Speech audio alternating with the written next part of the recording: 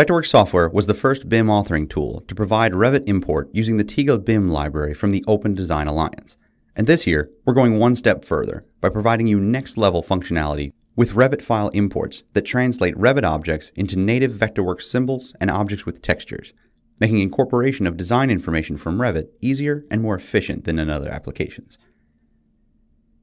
You now have even more collaboration options when importing a Revit file.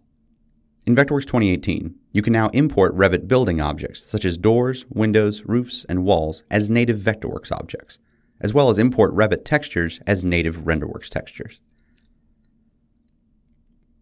You can now control how a Revit file is imported. To start, go to File, Import, Import Revit File, or simply drag and drop the Revit project file or Revit family file into an open document in Vectorworks.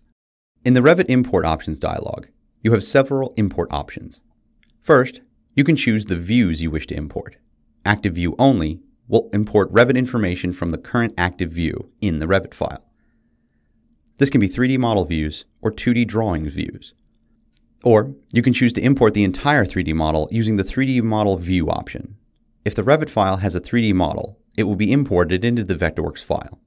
Design layers for each of the 3D views will be created. Finally, you can choose to import 2D and 3D views. This will bring in the 3D model views on design layers and create sheet layers with the 2D views. In addition to choosing your desired views, you can also control the type of geometry that's imported. With Create Vectorworks Native Objects enabled, Revit doors, windows, walls, and roofs will be converted to native Vectorworks doors, windows, walls, and roofs. Vectorworks walls will be generated with any corresponding wall components. Doors and windows will be inserted directly into walls. For other objects, you can choose whether to import them as mesh objects, 3D polygons, or convert them to generic solids.